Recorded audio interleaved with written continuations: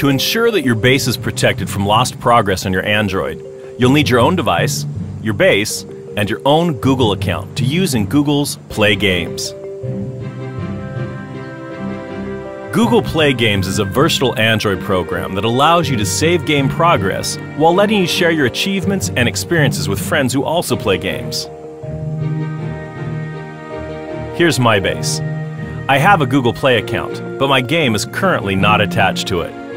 To ensure that my progress will always be saved, I'll start by entering my game settings, accounts, and tapping on Google Play Sign In.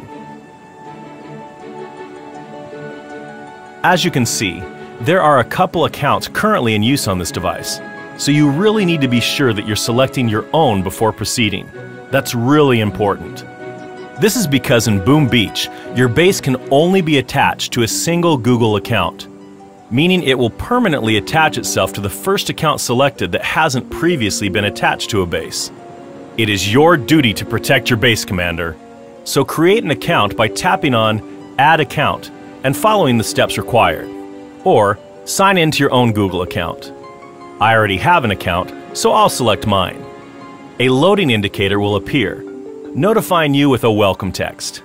Be sure that this message contains your username.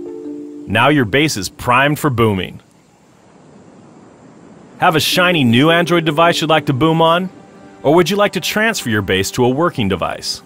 To move your base to this device, you will first need to set up the device with your Google account, as you should already have one.